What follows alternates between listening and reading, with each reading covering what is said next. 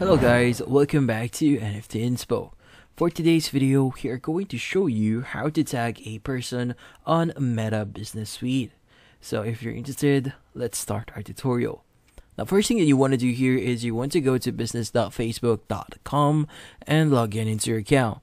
Now, once you've logged in into your account, we now want to start editing our post. So usually we want to go ahead and go to all tools here, and you want to go to the content page. So in this case, when you go to your content page, this is where you'll be able to manage all of the posts that you have on your account. So in here, let's just wait for it to pop up. But once it pop ups, you could basically edit posts, create new posts in there. So the thing that you have to know here is when you post something on your account here on Business Suite, well, you won't be able to change anything. So if you want to tag someone on that specific post, you won't be able to do it on Business Suite.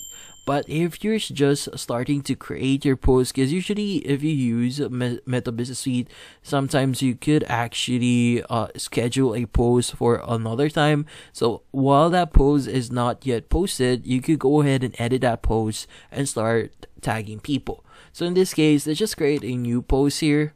So once you've created your post here and added a photo, so let's just upload a from our desktop, choose any photo here, click on open, and once it actually uploads, you have the option to tag people on that specific post. So in this case, since we are posting on our account here, what you need to do is you need to click on the tag icon next to the picture itself that is under media, and from here you just need to click on the location where you want to tag someone, and from here you just need to type their name and you'll be able to tag them on that specific post.